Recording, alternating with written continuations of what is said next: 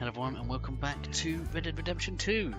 In this one's going to be mega quick actually, because we don't even need to show a location. Basically, to get a perfect rabbit pelt, all you really need to do is shoot it with the varmint rifle.